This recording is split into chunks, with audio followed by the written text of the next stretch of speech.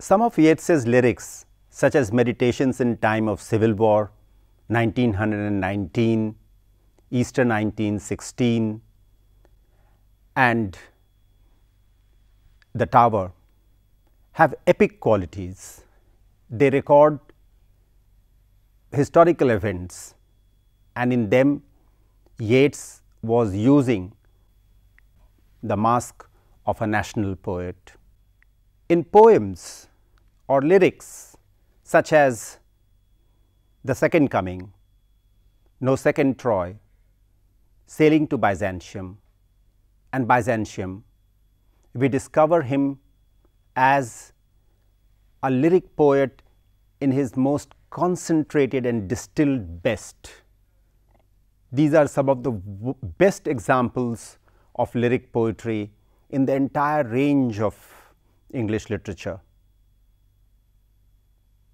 Sailing to Byzantium was written after Yeats had visited Ravenna, where he went to the baptistries there and saw some of the relief art in the baptistry, on the ceilings and the walls. Byzantium became a symbol of Yeats, which he considered to be purely given to art, as against the mundane daily life of people elsewhere. Let us read the poem Sailing to Byzantium. That is no country for old men, the young in one another's arms, birds in the trees, those dying generations at their song, the salmon falls, the mackerel crowded seas, fish, flesh or fowl commend all summer long, whatever is begotten, born and dies, caught in that sensual music all neglect, monuments of an aging intellect. That is no country for old men. The Celtic word for paradise is the country for young men, and Yeats, even while deriding Ireland, remember the poem was written in 1926 and published in October blast of 1927. Later, it became the first poem, the introductory poem of The Tower. By that time, Yeats had already become a public figure. He had won the Nobel Prize for Literature. He was a member of the newly formed Irish Senate, and he was known to all Irishmen. That is no country for old men, and he is talking about Ireland. He is unhappy about the gains of independence. Ireland, instead of becoming a great nation, is showing signs of becoming a bigoted nation, a nation that is divided, and a nation that is being directed by narrow-minded religious fanatics. That is no country for old men, the young in one another's arms, birds in the trees, those dying generations at their song. Birds have often been represented as concupiscent creatures. Birds in the trees, those dying generations at their song, the salmon falls, the mackerel crowded seas. He is giving you one image after another of procreation, of breeding, in which Yeats finds himself out of place. He as an old man feels that he cannot procreate, he cannot be like the young boys and girls going hand in hand any longer. And so he wants to leave Ireland and go away to Byzantium. Fish, flesh or fowl, commend all summer long, whatever is begotten, born and dies. Caught in that sensual music, all neglect, monuments of an aging intellect. And what do young men and women do? They neglect great things of life. Yeats, in a purely tongue-in-cheek manner, is talking about greatness on the one hand and the sensual life on the other, as in opposition, which he did not actually believe in. Caught in that sensual music, all neglect, monuments of an aging intellect. You can do great things. You can be a great artist, a great statesman. That is what he is saying, but I don't think that Yeats actually believed in that. An aged man is but a paltry thing, a tattered coat upon a stick, unless soul clap its hands and sing, and louder sing, for every tatter in its mortal dress, nor is there singing school but studying, monuments of its own magnificence, and therefore I have sailed the seas and come to the holy city of Byzantium. An aged man is but a paltry thing, a tattered coat upon a stick. You find this image again in among school children. An aged man is but a paltry thing, a tattered coat upon a stick. A tattered coat upon a stick may look like a man. An old man also, Yeats feels, may look like a man, but he is not one. Again, Yeats is speaking with a tongue-in-cheek manner. When asked what sailing to Byzantium was, he once said that it's an extremely sexual poem. Sexual, he used the word sex. And notice he is sort of complaining about lack of sexual urge that he finds in himself. An aged man is but a paltry thing, a tattered coat upon a stick, unless soul clap its hands and sing, and louder sing, for every tatter in its mortal dress, nor is there singing school but studying, monuments of its own magnificence. What is he doing? Earlier he had suggested that we neglect monuments of an aging intellect, and here he is carrying further the idea, monuments of its own magnificence, nor is there singing school but studying, monuments of its own magnificence. So, an old man, what should an old man do?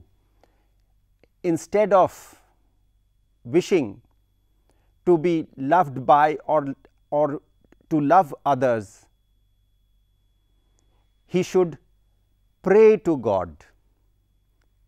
Yeats did not quite believe in that. Soul clap its hands and sing, and louder sing, for every tatter in its mortal dress, nor is there singing school but studying, monuments of its own magnificence. And therefore I have sailed the seas and come to the holy city of Byzantium. Notice the rhyme between come and Byzantium. You may have noticed that this poem is in ottava rima, that is, it rhymes, it is in 8-line stanzas, 4 8-line stanzas, quite concentrated, quite powerful, quite distilled, and you have the rhyme scheme as A B, A B, A B, C C. An aged man is but a paltry thing, a tattered coat upon a stick, unless soul clap its hands and sing, and louder sing, for every tatter in its mortal dress, nor is there singing school but studying, monuments of its own magnificence, and therefore I have sailed the seas and come to the holy city of Byzantium. Notice the lack of a definite article before soul, which necessitates the emphasis. Soul clap its hands. You have to emphasize the word soul here. An aged man is but a paltry thing, a tattered coat upon a stick, unless soul clap its hands. It's a run-on line. Unless soul clap its hands and sing. And so naturally, as the head word of the line, the soul gains emphasis. Soul clap its hands and sing, and louder sing, for every tatter in the mortal dress. Nor is there singing school but studying, monuments of its own magnificence, and therefore I have sailed the seas and come to the holy city of Byzantium. He is describing in a way the baptistries in Ravenna, and the baptistries are musical places. So notice, in the first stanza you have the word music, caught in that sensual music all neglect. Notice the poignancy with which Yeats refers to human sexuality. He is calling it sensual music. He is not calling it cacophony. He is not calling it noise. He is not calling it a blast. He is not calling it something that disturbs human beings. Even while he is saying that caught in that sensual music all neglect, monuments of an aging intellect, there is this opposite movement in the poem. On the one hand, he is on the surface telling you, don't waste your time on sex, don't waste your time on showing too much attraction for the other sex, and at the same time he is describing sensuality as musical. In the second stanza, he goes on and says, soul clap its hands and sing. So you have this musical element of music throughout the poem, because it is about the baptistries in Ravenna. An aged man is but a paltry thing, a tattered coat upon a stick, unless soul clap its hands and sing, and louder sing, for every tatter in the mortal dress. Nor is there singing school but studying, monuments of its own magnificence, and therefore I have sailed the seas and come to the holy city of Byzantium. And thereafter, in the third stanza, he goes on to make an appeal to the sages standing on the walls. O sages standing in God's holy fire, as in the gold mosaic of a wall, come from the holy fire, burn in a gyre, and be the singing masters of my soul. Consume my heart away sick with desire, and fasten to a dying animal, it knows not what it is, and gather me into the artifice of eternity. Notice this somewhat strange stanza. O sages standing in God's holy fire, as in the gold mosaic of a wall. There was a lot of gold work. In fact, there is a lot of gold work done on the mosaic of the wall, which, when the baptistry is lighted, glow like fire. So these sages are seen as if they were in fire. O sages standing in God's holy fire, as in the gold mosaic of a wall, come from the holy fire, burn in a gyre, and be the singing masters of my soul. What is he saying? He is saying, you come down from the wall, burn in a gyre as it were, go round and round and round, and gather me and take me, lift me up and place me among yourselves. I wish to be part of you on the wall. In the whole poem, Yeats is being ironical. He was not such a religious man who would wish to be part of the saints on the walls. O sages standing in God's holy fire, and as in the gold mosaic of a wall, come from the holy fire, burn in a gyre, and be the singing masters of my soul. Consume my heart away sick with desire, and fasten to a dying animal it knows not what it is. Consume my heart away sick with desire. Notice, earlier he had said that he is like a tattered coat upon a stick. Now he says his heart is sick with desire. And it is this desire that Yeats holds as something noble and great. Yeats always talked about the athletic man. Yeats always held that the original act, the enunciatory act of Zeus, his copulation with Leda, was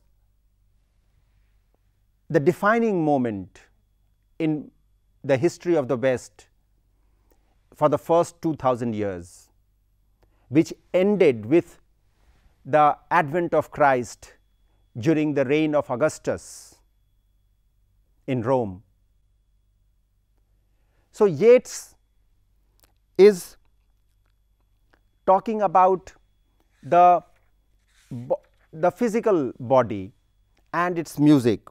O sages standing in God's holy fire, come as in the gold mosaic of a wall, come from the fire, come from the holy fire, burn in a gyre, and be the singing masters of my soul.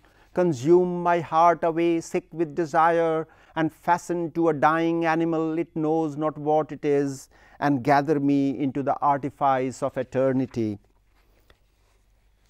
In one of his letters to Olivia Shakespeare, Yeats wrote that the image of entering the fire that he had seen in Blake's illustration of Dante,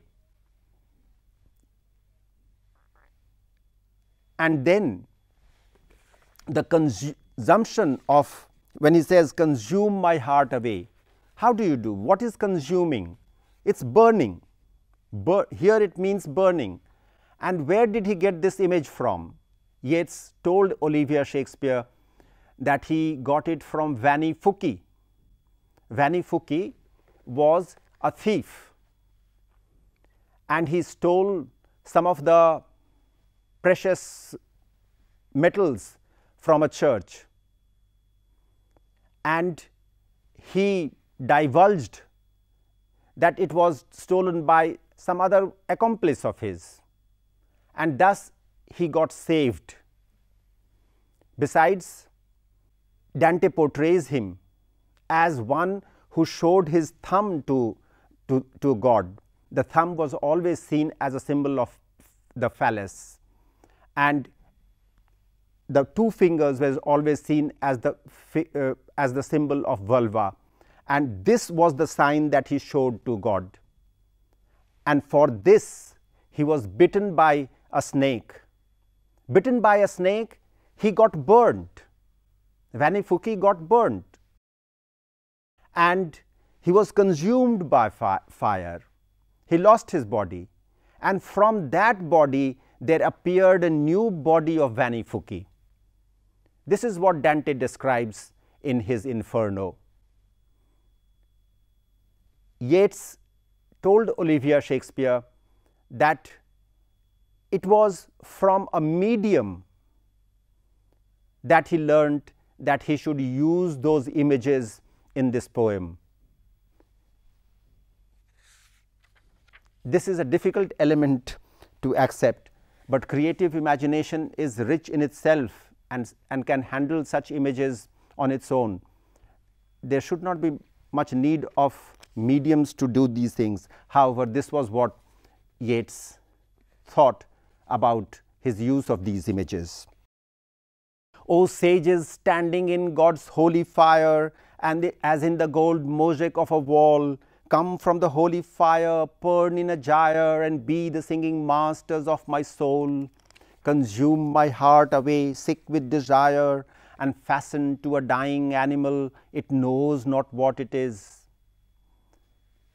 Notice the use of the word knows not what it is has an echo from the Bible.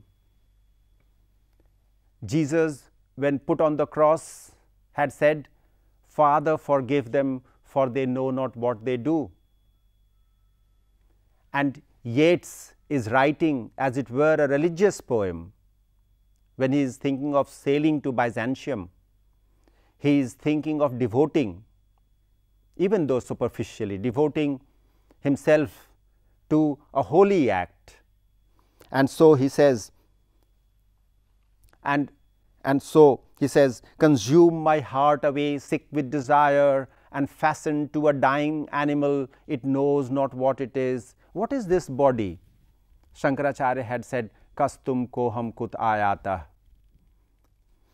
And this question has occurred again and again in all cultures. And fasten to a dying animal, it knows not what it is, and gather me into the artifice of eternity.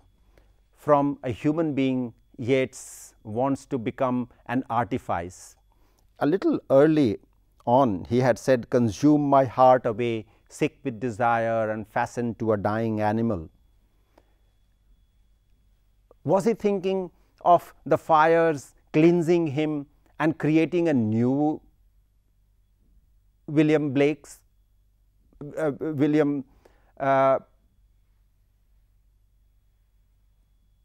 B. Yeats? Probably that is the case. It knows not what it is, and gather me into the artifice of eternity. And the last stanza, once out of nature I shall never take my bodily form from any natural thing, but such a form as Grecian goldsmiths make of hammered gold or gold enameling, to keep a drowsy emperor awake, or set upon a golden bough to sing to lords and ladies of Byzantium of what is past or passing or to come. Once out of nature I shall never take my bodily form from any natural thing. Yeats, later on in his life, was profoundly under the influence of theosophy and Hindu philosophy. And here he is telling you about rebirth. He thinks that when once he dies, he would be reborn. And now what does he want to be reborn as? He doesn't want to be reborn as a human being. He wants to become a bird made by an artist, a craftsman. Once out of nature I shall never take my bodily form from any natural thing, but such a form as Grecian goldsmiths make of hammered gold or gold enameling. He wants to become a golden bird, to set upon a golden bough of hammered gold and gold enameling, to keep a drowsy emperor awake, or set upon a golden bough to sing. Probably Yeats got this image of a golden bird or gold enameling from Christian Andersen. Once out of nature I shall never take my bodily form from any natural thing, but such a form as Grecian goldsmiths make of hammered gold or gold enameling, to keep a drowsy emperor awake, or set upon a golden bough to sing to lords and ladies of Byzantium of what is past or passing or to come. Notice the syntactical chime across the poem, the syntax that you find in of what is past or passing or to come in the fourth stanza, and whatever is begotten, born and dies. there is a kind of syntactical parallel, a syntactic chime can be heard in this poem. The whole poem is a musical experience. The whole poem has many facets. The more you read it, the more you think about it, the more meaning you can gather from it of what is past or passing or to come. Notice the rhyme at the end once again, of to lords and ladies of Byzantium, of what is past or passing or to come.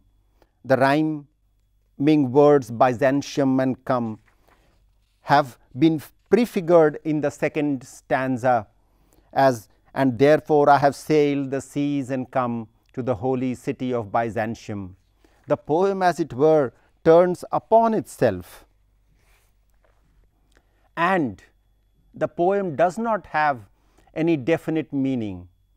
Poems, Yeats thought, were not supposed to convey meaning. Poems were not articles, or poems were not debates in the Houses of Parliament.